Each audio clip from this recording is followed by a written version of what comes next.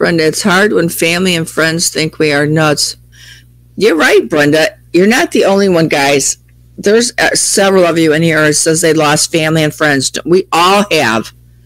They think we're conspiracy theorists, and we've lost our minds. They actually think we're...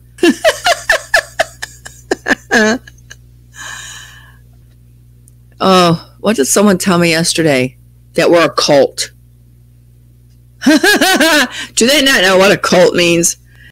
Could you imagine choosing an idea over your family and friends? Your family and friends are trying to give you advice, like, this is bad.